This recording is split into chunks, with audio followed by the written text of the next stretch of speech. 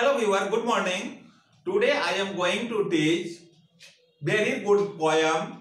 That poem is VBI for you in this year 2020 examination if you are a student of BSEB Bihar Board. The heading of this poem is The Daffodils, and this poem is composed by the greatest poet of English literature, William Wordsworth. He was born in 1770 and died in 1850. He was also known as the Poet Laureate of England, and he was the greatest poet of Romanticism. His poems especially focused on nature and romance of life.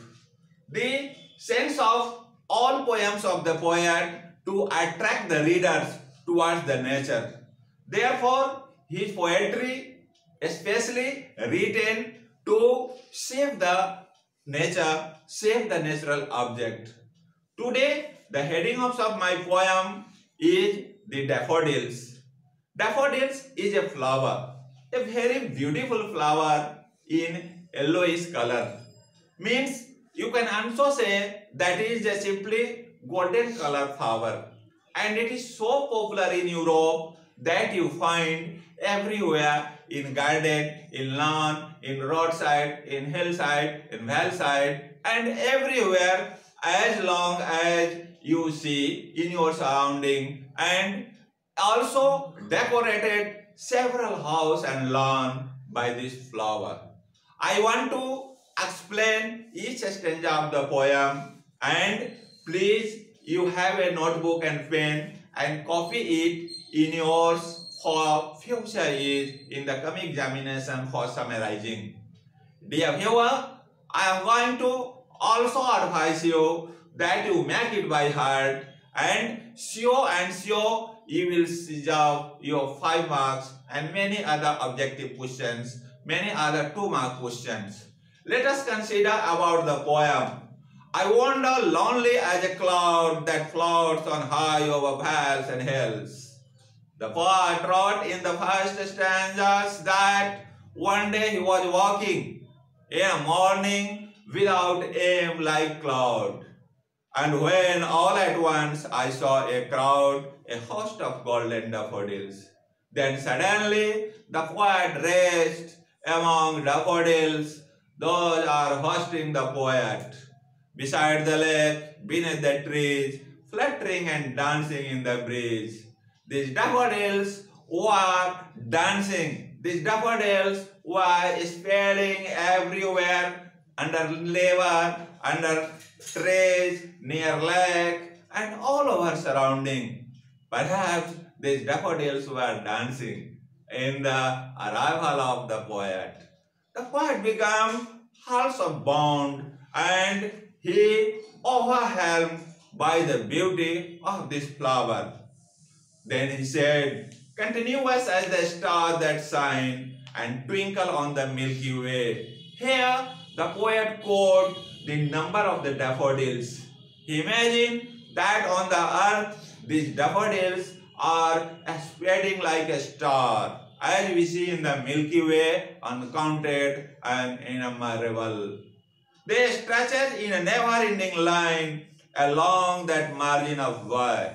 Here, the poet quoted the distance between 2 daffodils, and all daffodils is making a quay, making a lawn that rose from one place to another. The thousands saw at a glance, tossing their heads in sprightly dance. The poet mentioned that he can see more than 10,000, and that number is uncounted, and these all are dancing. This is only imagination. Maybe you think that how can flower dance, but the poet may be imagined on dancing for own sake.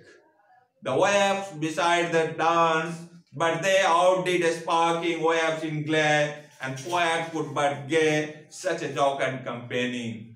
It is very pleasant saying that any person who like nature, who love nature, maybe not be without dance, and their heart full of pleasure. Dear viewers, This poem is attraction of nature. These poems advise you, invite you that you also visit such natural beauty, that place which is full of nature like hills, valleys, flower, trees, garden and any other that in your surrounding. The poet say, I gazed and gazed, but little what I was that to saw me and thought. The poet suddenly has astonished and in enthusiasm says that what lucky he is to reach such beautiful place. That for made him memory and he memorizing this beauty forever. For often when I couch and I vacant or pensive mood, the flash upon inward eye, which bliss solitude, and that heart bliss fails and turns with the daffodils. This is the last stanza of the poem, and the last stanza, the poet said that after returning from such beautiful scenery, after returning from daffodils, often the poet was empty, workless, without work. Then the sweet memories enter in his mind and he completely astonished and started to think about that beauty scene and heart and soul start to dance with that. This poem also advises us, this poem also suggests us that we also love nature, we also love natural object. By this, I am going to offer this poem. Thank you.